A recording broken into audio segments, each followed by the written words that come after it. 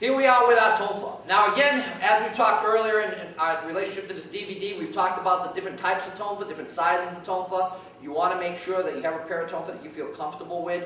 Again, this particular tonfa, we normally mention if you want to have the extension of the tonfa, it should be at least it should be no more rather than one fist beyond your elbow. And again, unless you're using the more traditional Chinese kwai, this idyllically, the tonfa should be no further than one fist beyond your elbow. Again, if it's only 1 or 2 inches beyond your elbow, again, that's fine as long as it's creating the protection and you can strike with the end of the tonfa. But that being said, let's go back to some of our uke now applying with the tonfa. So we're talking about, first of all, age uke, the rising block. So jodan, age, uke. And I'll move back and square myself off a little bit more here. There we are. Chambering back. Bring your hand across. Jodan, age, uke. Across. Jodan, age, uke. Upward, rising block. Now next, we go on to the use of the forearm block. Ude, uke. We start off with the inward block. Ude, uke. Ude, uke. Now again, we're just showing you the block itself. We're not putting any dachi or game. There's no stances or positions being taught, no footwork. We're just working on the basic uke in relationship to our kihon or basics. We can bring our hand up, blocking in across our face and back. Hand comes up, blocking across your face and back. Remember, if you don't block past your face, you won't have a face left to block. That is, again, ude, meaning forearm, uke, block. From here, we now work on shuto uke. A single hand coming across, blocking out. Again, our hand has to be closed in relationship to holding onto the handle of the weapon. We're not going to open up our hand and shuto uke like this. So again, that's the key. You're blocking outward, chamber, like shuto uke. Bring your hand across, blocking out. Or you can do this in a circular fashion, circling the hand, blocking out. Circling the hand, blocking out, or in a linear fashion, bring it up to the ear, blocking straight across. Bring the hand up to the ear, palm in, blocking straight across.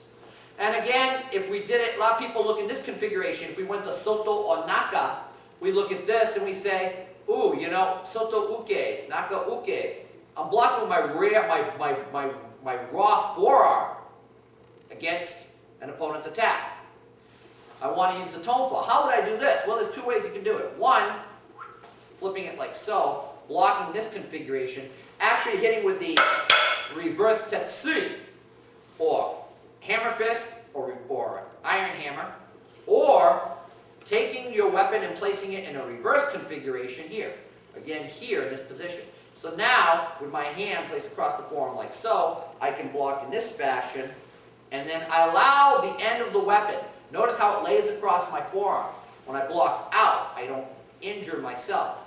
Again, from this position, notice how the point of the tonfa, the end of the tonfa, comes across in a folding action and then blocking out. I can still strike from here. Now again, in this position, I can also bring it in from here, up over the top. Many actions can be done, but the key ingredient regarding this position is when I go to soto or naka uke, I have protection. That's the key. That being said, now, as we go on, from this position we're going to go into our next action, which is gedan barai. And gedan barai, in this case, I'm going to bring my hand up across my ear, a downward sweeping action, past my groin, chambering back. Notice my hands are in the tate or vertical position. Could I bring my hand back and have the tonfa resting across my rib cage? Yes, I can. But many traditional kobujutsu ryus or korus keep the hands in the vertical position to ensure an easy striking, thrusting, or blocking position from this particular alignment and angle. Here, some styles are uncomfortable because the open raw forearm is placed outward. Here, I still have the position where my tonfa is resting directly against my forearm and is still somewhat exposed to protect against a possible attack. So again, gedan barai, bringing it up up to your ear, sweeping down across your groin, and then chambering back. Hand up to your ear, gedan barai, and chambering back. Hand up, gedan barai. Hand up, gedan barai. Now, could I combine some of the blocks and start with an inward block and then sweep down into a downward block? Of course you can. Chambering back again, ude, uke, gedan barai. Many of your blocks are all built into the interstructure of a circle.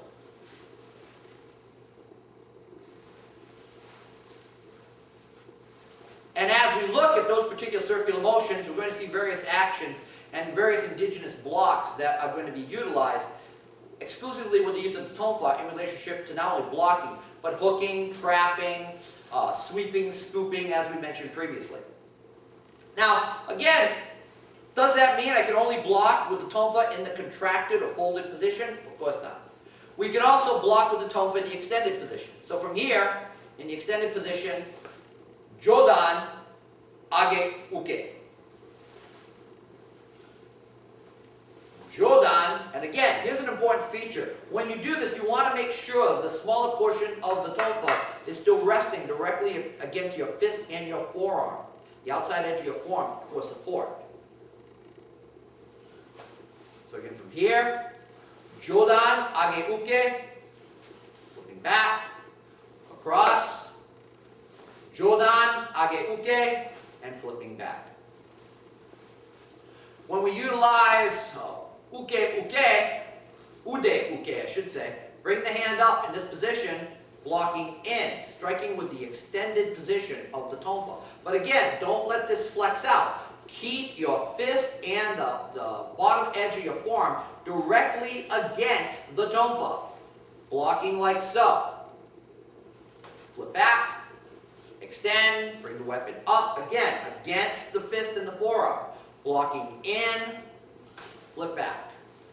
Flip out, extend, blocking in, and again, if you see some distance, brace it. Brace it against there. Flip back. Now, in relationship to the outward block, we bring a hand across, sweep out. Sweep back. Bring a hand across, shuto uke.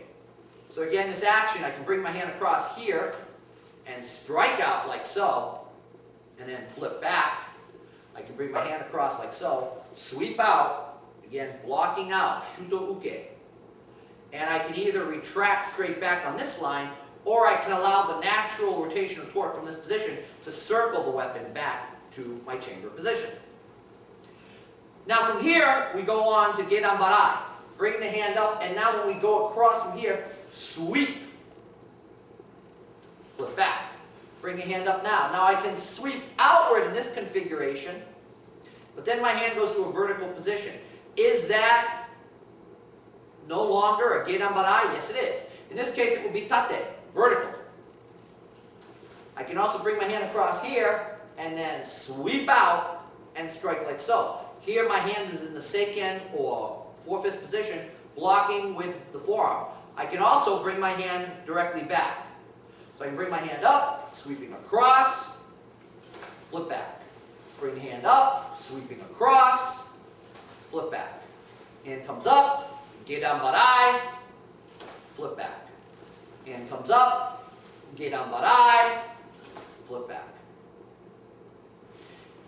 Now when we go into juji, or the X block or cross block, again from here you can flip in or flip out to bring your weapon to the extended position. Again, flipping outward or flipping inward. The key ingredient here is to extend the weapon out, thrust. Now, depending on the koru you learn from, some will do vertical, some will do horizontal. Why? The vertical position predominantly is designed for redirecting action. Meaning, once I make that initial contact, I draw down and strike.